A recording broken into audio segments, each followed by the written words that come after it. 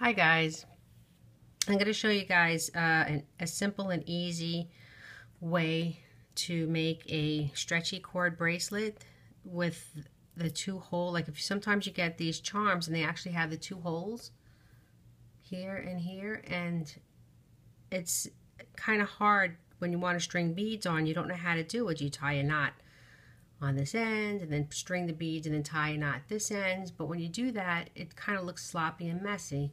So I'm just going to give you a tip on how to actually do it where it comes out perfect. It looks great, it's strong, and you don't see the knot at all. So I'm just going to give you a tip. Basically the tools that you would need actually is I've been using the Stretch Magic. I'm using the 0.5 millimeter, 25 I guess meters long. Not that that makes a difference, but you need the thin one, which is the 0.5 millimeter. It's the thinner cord, and I use a wide-eyed needle. It's the one that I don't have the packaging, but it's one of the where you could stick anything through it. It's really wide, so that makes it so much easier to pick up the beads and to do what we're doing. So basically what I did was I strung on like I use these, they're rondelles. This is what I've been using lately, so any size rondelle would be fine. I think I'm using right here, these are 4 millimeter rondelles. So what I do is I string on, you don't have to string it on first, but just for this purpose I'm going to show you, I string on as many as I need first, and then what I do is I put it through like the top like this. So see how it's kind of, I go like that, and then I go on the other end like that, and now let me show you what it looks like.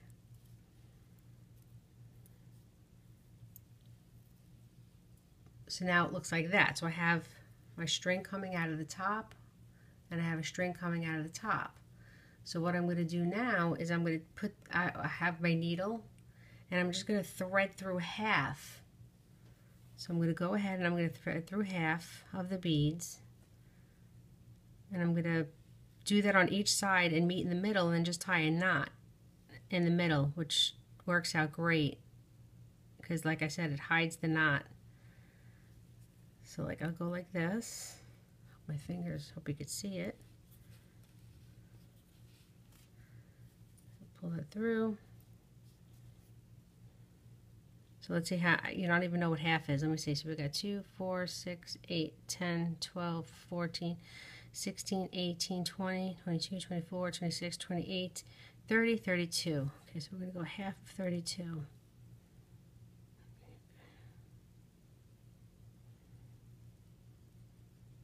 How many did I go through so far? 2, 4, 6, 8, 10, 12, 14. Okay, so we're going to go through 16.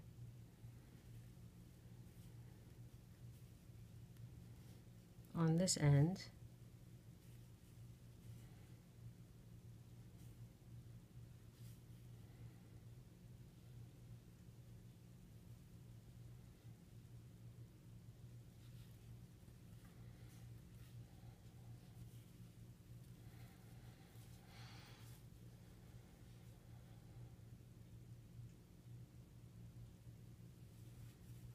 Okay, to go through 4 more. Sometimes the needle comes out, but that's okay because that's why I like the wide-eyed needle, because you just put it right through.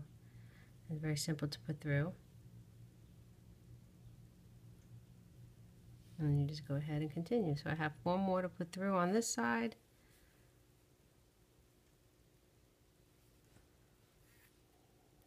Perfect. So that half is done. Take the other side and put the needle through that side. And then you go through these. And it's a little hard to do because I'm using small beads, but that's okay.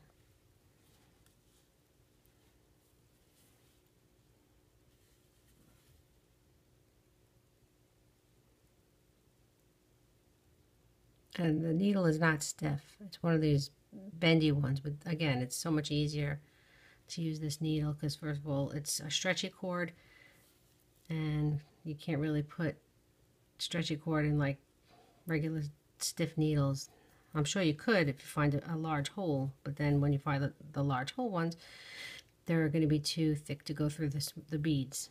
So these are very flexible, and they definitely do the job. Okay, so now I take the needle out, and now look at that. You just tie your knot. And I like the surgical knot. I do one. I just tie one knot, and then I go over here and I do two. So I go 1, 2. Here's my surgical knot. Tie it nice and tight. And then I pull it that way. I pull it this way.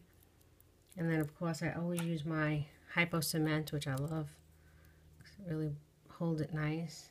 I dab a little bit on there. I let it dry a few minutes. And then I clip off the ends, and there you have it. Look at that, it's perfect. You don't see the knot.